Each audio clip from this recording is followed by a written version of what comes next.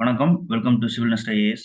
November 8 Wednesday இந்த Hindu Chennai edition யூபிஎஸ்சிக்கு இம்பார்ட்டண்டான current affairs ரெகுலராக டெய்லி பார்த்துட்டு இருக்கோம். ஸோ அதில் இன்னைக்கு என்னென்ன வந்திருக்கு அப்படின்றத நம்ம பார்க்கலாம்.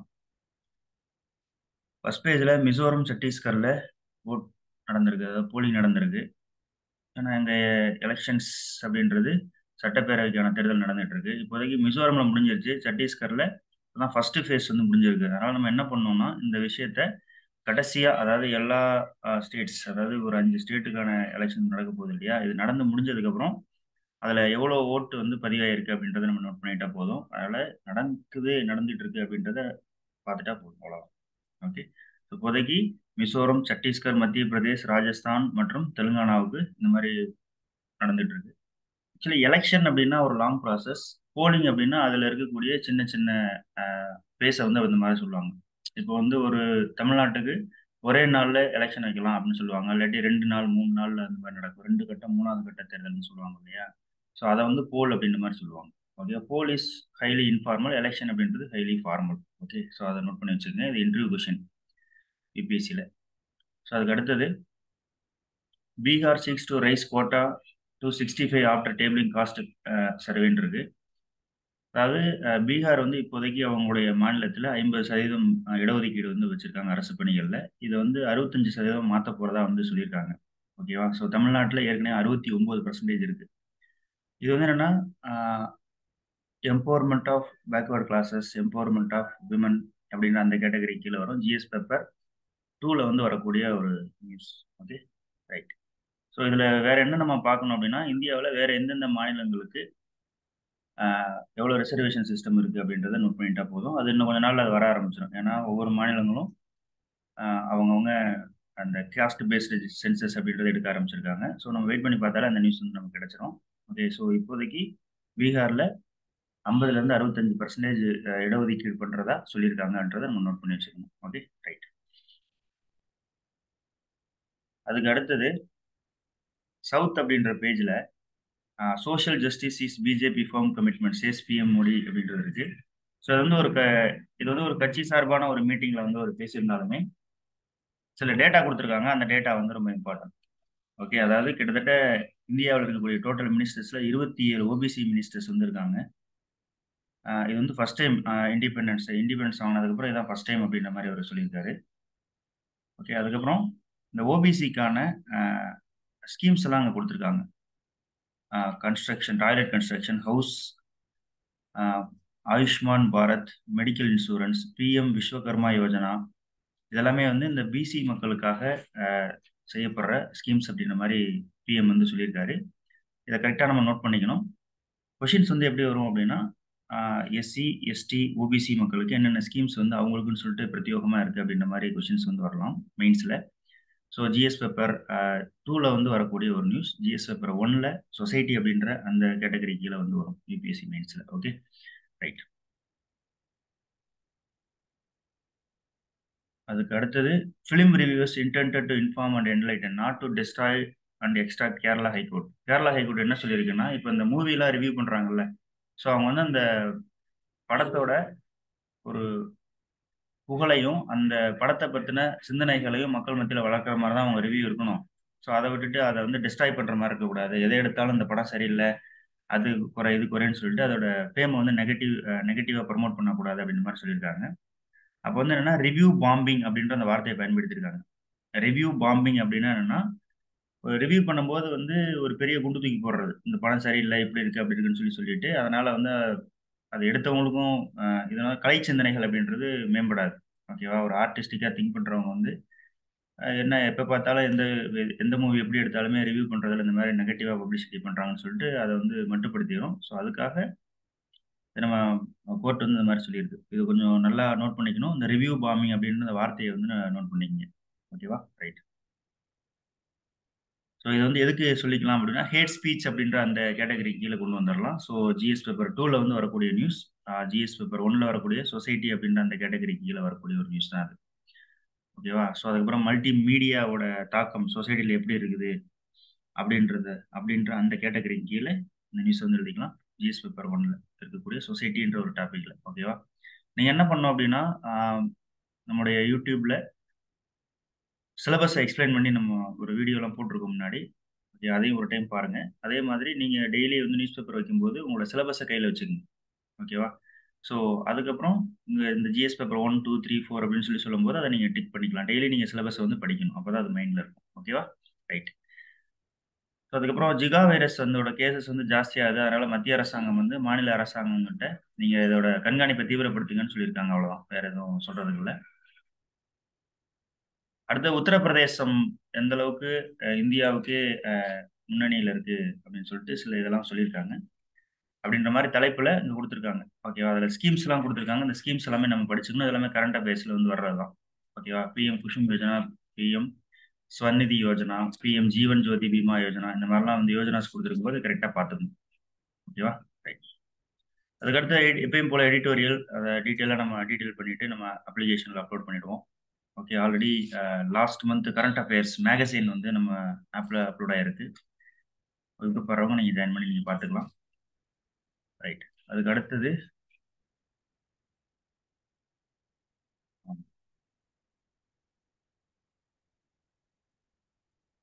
Page number 16. இது சென்னை எடிஷன் நம்ம பார்த்துட்டு இருக்கோம். இந்த page number 16ல NIA conduct churches இன் 3 ஸ்டேட்ஸ் ஓவர் ட்ரக் சீசர்ஸ்ன்னு சொல்லியிருக்கு. ஸோ என்ஐஏ வந்து இந்த ட்ரக்குக்காகவும் சர்ச் பண்ணுறாங்க, அவங்களுக்கான அந்த அதிகாரம் இருக்குது அப்படின்றத மைண்டில் வச்சுங்க. அதுதான் அங்கே சொல்ல வந்தது. ஸோ அதெல்லாம் வந்து இன்ஸ்டிடியூஷன்ஸ் அப்படின்ற கேட்டகரி கீழே வரும். ஜிஎஸ் பேப்பர் 2ல வந்து வரக்கூடிய ஒரு நியூஸ். ஓகே. ஸோ அதுக்கப்புறம் ஜிஎஸ் பேப்பர் 3ல இன்டர்னல் செக்யூரிட்டி அப்படின்னு சொல்லி வரக்கூடிய அந்த கேட்டகரிலையும் இது வந்து வரும்.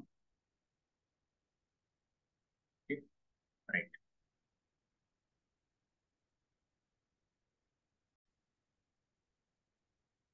அதுக்கு அடுத்து guidelines needed to protect journalist digital பிரைவேசின்னு இருக்கு. அதாவது கேஸ் வந்து என்னன்னா, ஒரு ஜேர்னலிஸ்ட் வந்து பெட்டிஷன் போட்டிருக்காரு சுப்ரீம் கோர்ட்ல. அதாவது எங்களை வந்து ஹராஸ் பண்றாங்க கவர்மெண்ட் மீடியா பர்சன்ஸ் அப்படின்றதுனால. ஸோ அவங்க டிஜிட்டல் டிவைஸ் எல்லாம் பிடிங்கி வச்சுக்கிறாங்க அப்படின்ற மாதிரி சொல்றாங்க.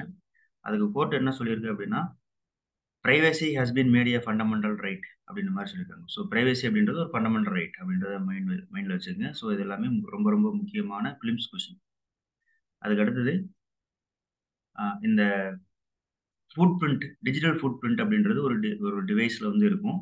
ஸோ அதே மாதிரி ஒரு இன்வெஸ்டிகேஷன்ஸ் வந்து நம்ம பண்ணும் பொழுது, அதாவது போலீஸ் வந்து இன்வெஸ்டிகேஷன் பண்ணும் பொழுது, இந்த டிவைசஸை வந்து எந்த வகையில் ஹேண்டில் பண்ணணும், அந்த கைது பண்ணப்பட்ட அல்லது அந்த விசாரணைக்கு உட்படுத்தப்பட்ட அவங்களோட டிஜிட்டல் டிவைசஸை என்ன மாதிரி ஹேண்டில் பண்ணணும்னு சொல்லிட்டு கோர்ட்டு, கவர்மெண்ட் வந்து ஒரு வகையான வழிகாட்டு நெறிமுறைகளை வந்து வகுக்கணும்.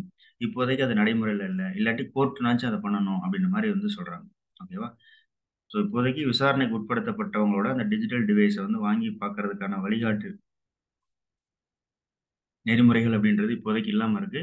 இதை பண்ணணும் அப்படின்ற மாதிரி சொல்றாங்க. ஓகேவா? ஸோ இதை வந்து நோட் பண்ணிக்கங்க. ரொம்பவே இம்பார்ட்டன்ட். இதெல்லாம் வந்து என்னன்னா ப்ரொசீஜரல் அப்டேஷன் அப்படின்றதுக்கு கீழே வரும். ஸோ ஜிஎஸ் பேப்பர் 2ல வந்து வரக்கூடிய ஒரு நியூஸ். ஸோ ஜுடிஷியரி ப்ரொசீஜர் அப்படின்ற அந்த கேட்டகரி கீழே வந்து வரும் யூபிஎஸ்சி மெயின்ஸில். ஓகேவா? இதெல்லாம் ரொம்ப இம்பார்ட்டன்ட். ஏன்னா இப்போ வரைக்கும் வந்து இ-காமர்ஸ்னா அந்த ஃப்ளிப்கார்ட், அமேசான் அப்படின்றதுக்கான அந்த ரூல்ஸ் அண்ட் ரெகுலேஷன்றது இப்போ தான் கொஞ்சம் கொண்டு வந்துட்டு இருக்காங்க.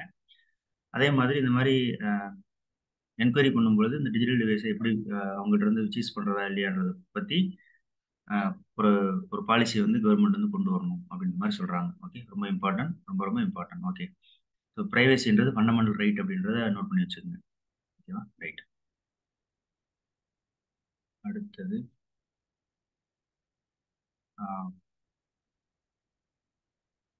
தீபாவளியை கொண்டாடும் பொழுது பொல்யூஷன், நாய்ஸ் பொல்யூஷன் மற்றும் ஏர் பொல்யூஷன் வந்து இருக்கக்கூடாது அப்படின்றதுக்காக சுப்ரீம் கோர்ட்டு சில நடைமுறைகளை சொல்லியிருக்கு. அது வந்து என்டையர் இந்தியாவுக்கும் பொருந்தும், நேஷனல் கேபிட்டல் டெரிட்டரிக்கு மட்டும் கிடையாது அப்படின்ற மாதிரி சொல்லியிருக்காங்க. சரியா? அந்த டைமிங்லாம் சொல்லியிருப்பாங்கல்ல, இந்த டைமிங்குள்ளே கிராக்கர்ஸ் வந்து வெடிங்க, ஓகே அப்படின்ற மாதிரி. ஸோ அந்த வழிகாட்டு நெறிமுறைகள் இந்தியா ஃபுல்லாக பொருந்தும்னு சொல்கிறாங்க. இது வேற ஒன்றும் நமக்கு பெருசாக தேவையில்லை. அந்த மாதிரி பண்டிகை காலங்களில் நம்மளுடைய அந்த எல்லா பண்டிகை காலங்கள்லையும் நம்ம பயன்படுத்துகிற பொருள் அப்படின்றது என்வரான்மெண்ட்டுக்கு தீங்கு விளைவிக்குது அப்படின்ற பட்சத்தில் அதுக்கு மாற்று ஏற்பாடு நம்ம பண்ணணும் அப்படின்றது தான் இதில் இருக்கக்கூடிய ஒரு விஷயம். ஓகே, பட்டாசு வெடிக்கக்கூடாது அப்படின்னா இப்போ கிரீன் கிராக்கர்ஸ் வந்து வெடிக்கலாமா? ஓகே, இந்த மாதிரி நம்ம ஆல்டர்னேட்டாக நம்ம கொண்டாடுறதுக்காக மாறிடணும். ஏன்னா மக்கள் தொகை அதிகமாயிட்டு இருக்கு. ரிசோர்ஸஸ் எல்லாமே கிரன்ச் ஆயிட்டு இருக்கு, குறைஞ்சிட்டு இருக்கு அப்படின்றதுனால, நம்மளுடைய பாரம்பரிய பண்டிகைகள்லயும் நம்ம சில மாற்றங்கள கொண்டு வரணும். அந்த உத்வேகம் குறையாம நம்ம மாற்றங்கள கொண்டு வரணும் அப்படின்றது தான் நம்ம இதுலருந்து நமக்கு கிடைக்கக்கூடிய படிப்பினைகள் அப்படின்ற மாரி நம்ம எடுத்துக்கலாம். ஓகே. ரைட். அதுக்கப்புறம் சுப்ரீம் கோர்ட் வந்து இந்த பஞ்சாப், அதுக்கப்புறம் அதுக்கு பக்கத்துல இருக்கக்கூடிய அ அ நெய்பரிங் ஸ்டேட்ஸ் எல்லாமே இந்த ஸ்டபிள் பர்னிங் வந்து குறைச்சிருங்க அப்படின்ற மாரி சொல்றாங்க. ஸ்டபிள் பர்னிங் அப்படின்னா என்னன்னா, இப்ப நெல்லெல்லாம் அறுவடை பண்ணதுக்கப்புறம், அந்த நெல்லாம் வந்து எக்ஸ்ட்ராக்ட் பண்ணதுக்கப்புறம் மீதி அந்த வைக்கோல் அப்படின்ற மாரி சொல்லுவாங்க. அது எல்லாமே அப்படியே பத்த வச்சுருவாங்க. நெருப்பு வச்சுருவாங்க. ஸோ அது என்ன பண்ணும்னா, ஃபுல்லா எரிஞ்சு, அ அதோட புகை வந்து பார்த்தீங்கன்னா, ஃபுல்லா டெல்லிய சூழ்ந்துருச்சு. இது ரொம்ப காலமா இருந்துட்டு இருக்கக்கூடிய பிரச்சனை. ஸோ அதனால என்ன சொல்லியிருக்காங்கன்னா, இந்த பஞ்சாப், ஹரியானா, உத்தரப்பிரதேஷ், ராஜஸ்தான் கவர்மெண்ட் வந்து இப்போதுலருந்துனாச்சும் இத நிறுத்த சொல்லுங்க அப்படின்னு சொல்லிட்டு ஸ்டேட்ஸ வந்து சொல்லியிருக்காங்க. Supreme court. ஸோ அதே மாரி என்ன சொல்றாங்க அப்படின்னா, டெல்லியில வந்து ஆட் ஈவன் ஸ்கீம் அப்படின்ற மாரி இருக்கு. அப்படின்னா என்னன்னா, ஆ அதாவது இப்போ நம்ம சொல்லுவோம் இல்லையா? ஒற்றைப்படை, இரட்டைப்படைன்னு சொல்லுவோம். ஆட் அண்ட் ஈவன் நம்பர்ஸ்ன்னு சொல்லுவோம் இல்லையா? இப்போ 19, 17, 19, 18 அப்படின்னு சொல்லிட்டு ஒரு ஒரு வெஹிக்கிள் நம்பர் இருக்கு அப்படின்னா, அந்த 1940 சப்போஸ் ஒரு எக்ஸாம்பிளுக்காக நான் சொல்றேன் இத. இப்போ 1947, 1948ன்னு சொல்லிட்டு ஒரு நம்பர் இருக்கு. ஓகேவா? DL 01, DL 01, அ AB, AB இப்ப இந்த மாரி ஒரு நம்பர் இருக்குன்னு வச்சுக்கங்க. அதாவது நம்பர் பிளேட்ஸ்.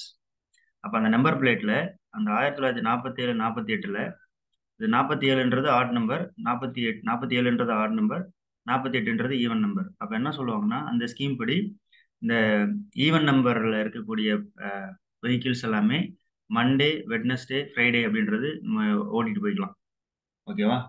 ஸோ இந்த ஆட் நம்பர்ல இருக்கிறது எல்லாமே மற்ற நாட்கள். அதாவது டியூஸ்டே, அ தர்ஸ்டே, தென் சாட்டர்டே இப்படி வந்து பார்த்தோம்னா ஓட்டிட்டு போய்க்கலாம் அப்படின்ற மாரி ஒரு ரூல்ஸ் வந்து ஏற்கனவே கொண்டு வந்திருந்தாங்க. அது நடைமுறையில இருந்துச்சு.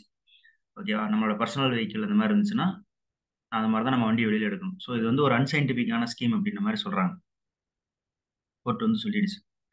அதே மாதிரி ஆ இந்த பொல்யூஷன் வந்து குறைக்கிறதுக்காக இந்த அதுக்கப்புறம் பஞ்சாப் கவர்மெண்ட் வந்து என்ன சொல்லியிருக்கு அப்படின்னா, நாங்க நெல், கோதுமைலாம் விளைவிக்கிறதுனால தான் வந்து அதிகமான கிரவுண்ட் வாட்டர்லாம் வந்து அ குறையுது.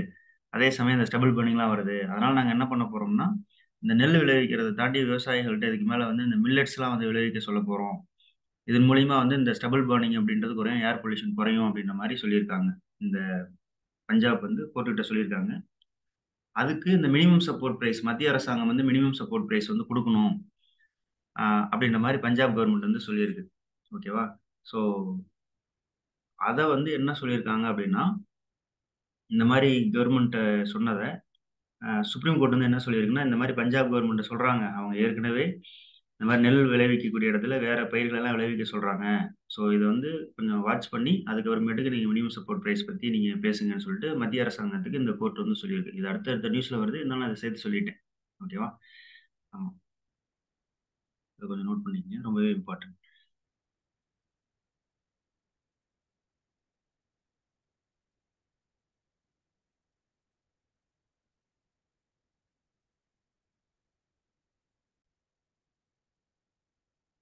பஞ்சாப் பத்தின நியூஸ் பாருங்க. கீழயே இருக்கு. அதையும் சேர்த்து தான் நான் சொல்லியாச்சு. ஓகே. ரைட். அடுத்தது. Aditya L1 captures first கிளிம்ப்சஸ் of solar ஃபிளேர்ஸ்ன்னு இருக்கு இல்லையா? இதுல இந்த சோலார் ஃபிளேர்னா என்ன? அப்படின்றத பத்தி நம்ம ஆதித்யா மிஷன் அப்படின்ற அந்த ஒரு வீடியோல சிவில்னெஸ்ட் ஐஏஎஸ்ல பார்த்தீங்கன்னா தெரியும். YouTube video. அதுல வந்து பார்த்து தெரிஞ்சுக்கங்க சோலார் ஃபிளேர்ஸ்ன்றது. அந்த ஆதித்யா எல்1 அப்படின்ற அ இந்த ஸ்பேஸ் கிராஃப்ட் ஃபர்ஸ்ட் இப்ப இந்த சோலார் ஃபிளேர வந்து கேப்சர் பண்ணி படம் புடிச்சு அனுப்பியிருக்குன்ற மாரி சொல்றாங்க அவ்வளவுதான். ஓகே. இது தெரிஞ்சுக்கலாம். சயன்ஸ் நியூஸ்ல வந்து வரும். ஜிஎஸ் பேப்பர் 3ல வந்து வரும். ஜிஎஸ் பேப்பர் அதுக்கப்புறம் யுபிஎஸ்சி பிலிம்ஸ்லயும் வந்து வரும்.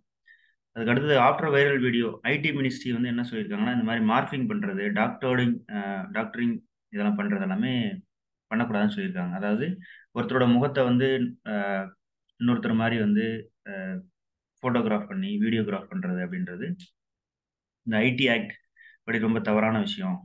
ஸோ அந்த மாரி பண்றாங்கன்னா, ரொம்ப தீவிர நடவடிக்கை எடுப்போம் அப்படின்ற மாரி சொல்லியிருக்காங்க. அவ்வளோதான். வேற எதுவும் இல்ல. ஸோ இதெல்லாமே வந்து என்னன்னா, டெக்னாலஜினால வரக்கூடிய சிக்கல்கள் அப்படின்ற அந்த கேட்டகரி கீழ நம்ம எழுதிக்கலாம். ஸோ ஃபியூச்சரிஸ்டிக் டெக்னாலஜி அப்படின்னு சொல்லி வரும்போது, இந்த டீப் ஃபேக் டெக்னாலஜி அப்படின்றதும் இருக்கு. ஓகேவா?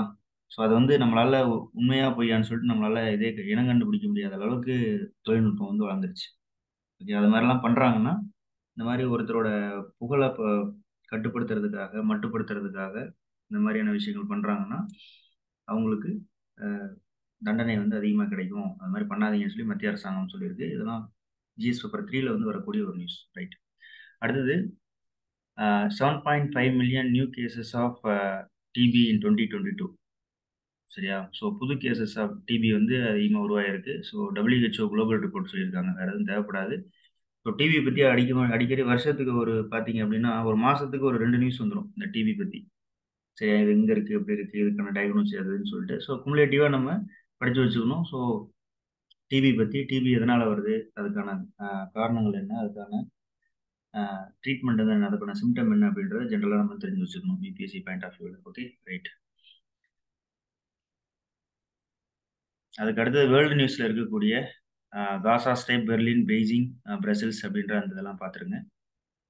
வேறு எதுவும் இல்லை, இந்த லொக்கேஷன் மட்டும் பார்த்துட்டா போதும். அதுக்கப்புறம் it is time for difficult but necessary decision சொல்லிட்டு கிங் சார்லஸ் 3 அப்படின்றவர் சொல்லியிருக்காரு. ஓகேவா? அதாவது யூகேல எதெல்லாம் இப்போ ஃபோக்கஸ், இப்போ நம்ம நாட்டில் திட்டம் போட்டோம்னா நம்ம எதெல்லாம் ஃபோக்கஸ் பண்ணுவோம் அப்படின்ற மாதிரி யூகேல வந்து oil and gas, criminal justice, artificial intelligence, housing, health care அப்படின்றத சொல்ல போகிறாங்க. அதை வந்து ஃபோக்கஸ் பண்ணுறாங்களாமா. ஓகேவா? ஸோ இது மூலிமா நம்ம தெரிஞ்சுக்கிறது என்னென்னா இந்தியாவுக்கு இந்த விஷயங்கள் எல்லாம் ஏதாவது வாய்ப்பு கிடைக்குமா, பிஸ்னஸ் வாய்ப்பு கிடைக்குமா அப்படின்றத பார்த்துட்டா போதும். வேறு எதுவும் இப்போதைக்கு இது தேவைப்படாது, வேறு எந்த நியூஸும் இல்லை. அதுக்கு அடுத்தது மியான்மரில் சண்டை நடந்துட்டு இருக்குன்னு சொல்லியிருந்தேன் ஏற்கனவே. ஸோ அதில் இந்த லைசா அப்படின்ற ஒரு இடத்த வந்து சொல்லியிருக்காங்க. அதை நோட் பண்ணிங்க. ஸோ மியான்மர் சைட்லேருந்து சைனா, ஏன்னா இந்த பிரச்சனை நடக்கிறது சைனா மியான்மர் பார்டரில். இதில் வந்து சைனீஸ் பர்சன் வந்து ஒருத்தர் இறந்துட்டு தான் சொல்கிறாங்க. ஸோ அதனால் சைனாவுக்கு ஒரு அலர்ட் வந்திருக்கு. ஓகேவா? ஸோ அதனால் இந்த இந்த இடத்த மட்டும் பார்த்துட்டா போதும். லைசா அப்படின்ற இடத்த மேப்பில் பார்த்துட்டா போதும். ஓகேவா? ஸோ கைச்சின் இண்டிபெண்டன்ஸ் ஆர்மி அப்படின்றவங்க தான் அங்கே ஆக்ட் பண்ணுறாங்க. ஸோ அவங்க தான் வந்து ஒரு கிளர்ச்சி குழுக்கள். இவங்க மியான்மர் அரசாங்கத்தை, தற்போது இருக்கும் அரசாங்கத்தை எதிர்த்து போராடுறாங்க அப்படின்றத நோட் பண்ணிட்டா போதும். அதுக்கப்புறம் பிஸ்னஸ் நியூஸில் ஜிஎஸ்டி பற்றி சொல்லியிருக்காங்க. ஸோ ஜிஎஸ்டி வந்து என்ன ஆயிடுச்சுன்னா இந்த டேக்ஸ் ரேட்ஸ்லாம் ரொம்ப கம்மியாயிருக்கு அப்படின்ற மாதிரி சொல்கிறாங்க. அதனால அதாவது ஜிஎஸ்டினால இந்த வரி விகிதம் அப்படின்றது ரொம்ப கம்மியாக இருக்குது அப்படின்ற மாதிரி சொல்கிறாங்க. ஓகே. ஸோ அதுக்கப்புறம் இப்போதைக்கு மத்திய அரசாங்கம் ரீசெண்டாக அனௌன்ஸ் பண்ணியிருந்தாங்க என்னென்னா அந்த ஃப்ரீ ரேஷன் ஸ்கீம்ஸ் வந்து இன்னும் அடுத்த 5 வருஷத்துக்கும் வந்து இருக்கும் அப்படின்னு சொல்லியிருந்தாங்க. ஸோ அதுக்கு வந்து வருஷத்துக்கு கவர்மெண்ட்டுக்கு ஒரு 15,000 கோடி செலவாகும் அப்படின்ற மாதிரி சொல்கிறாங்க. ஓகேவா? ஸோ அதை நோட் பண்ணிட்டா போதும். அடுத்தது Goyal ask steel firms to flow whistle on irrational imports. ஓகேவா? ஸோ இதை பற்றி என்னன்னா ரீசெண்டாக வந்து ஒரு நியூஸ் வந்து வந்துருந்துச்சு. அதாவது கார்பன் பார்டர் அட்ஜஸ்ட்மெண்ட் மெக்கானிசம் அப்படின்னு சொல்லிட்டு சிபிஏஎம் சொல்லிட்டு யூரோப்பியன் யூனியன் வந்து இதை போறதா வந்து சொல்லியிருந்தாங்க. ஸோ இதை எதிர்த்து நாங்கள் WTOவில் குரல் கொடுப்போம் அப்படின்ற மாதிரி commerce and industry minister Piyush Goyal வந்து சொல்லியிருக்காரு. ஓகே. ஸோ அப்போ WTOனா என்ன, அவங்க என்னென்ன பண்ணுறாங்க, அவங்களோட ரோல் என்ன, ஓகேவா? ஸோ இதை பற்றின விஷயங்கள்லாம் எக்கனாமியில் நம்ம படிக்கிற மாதிரி இருக்கும். ஓகேவா? ஸோ டீட்டெயிலாக அதை பற்றி படிச்சுட்டு அதுக்கப்புறம் இந்த நியூஸை வந்து பார்த்துக்குங்க. GS 3ல வந்து ரொம்பவே இம்பார்ட்டண்டான ஒரு நியூஸ். ஓகே. அதுக்கு அடுத்தது கிட்டத்தட்ட 80% of funds for product linked incentive scheme வந்து அன்யூஸ்டாகவே இருக்குது, பயன்படுத்தப்படாமலே இருக்குன்னு சொல்கிறாங்க. இந்த லெஃப்டில் பாருங்களேன். இதை பொறுத்த வரைக்கும் இந்த செமிகண்டக்டர் தயார் பண்ணுற அந்த செமிகண்டக்டர் வந்து யாரும் தயார் பண்ண முன் வரலன்னு அர்த்தம். ஃபண்டு வந்து வச்சுருக்காங்க, ஆனால் அதை தயார் பண்ணுறதுக்கு முன் வரல. வந்தால் தானே அவங்களுக்கு கொடுப்பாங்க. ஸோ அந்த மாதிரி சொல்லியிருக்காங்க. இதில் வந்து இந்தியா வந்து 26 பில்லியன் வந்து கொடுத்துட்டு இருக்கு, இந்த இன்சென்டிவாக கொடுத்துட்டு இருக்கு. எதுனா 14 செக்டாருக்கு வந்து அது மாதிரி கொடுத்துட்டு இருக்காங்க அப்படின்ற மாதிரி சொல்றாங்க. அந்த PLI ஸ்கீம் அப்படின்றது என்னன்னு பார்த்துங்க. ஸோ அதில் 14 செக்டாருக்கு 26 பில்லியன் US டாலர் வந்து கொடுத்துட்டு இருக்காங்க அப்படின்றத நோட் பண்ணி வச்சுக்கோங்க. ரொம்பவே இம்பார்ட்டன்ட் ஃபார் GS 3. இது வந்து skill India, stand up India, skilling, manufacturing அப்படின்ற அந்த கேட்டகரி கீழே வரும். ஸோ GS பேப்பர் 3ல வந்து வரக்கூடிய ஒரு நியூஸ் தான். ஓகேவா? ஓகே. ஸோ அவ்வளோதான். அஸ் யூஷுவல் ஆன்லைனில் வரக்கூடிய இந்த சயின்ஸ் டாபிக் வந்து மந்த் எண்டில் நம்ம அப்லோட் பண்ணிவிடுவோம். That's it. ஸோ இதோட இன்னைக்கு நியூஸ் பேப்பர் வந்து முடியுது. ஸோ மற்றும் ஒரு நியூஸ் பேப்பர் வீடியோவில் நம்ம சந்திக்கலாம். நன்றி, வணக்கம்.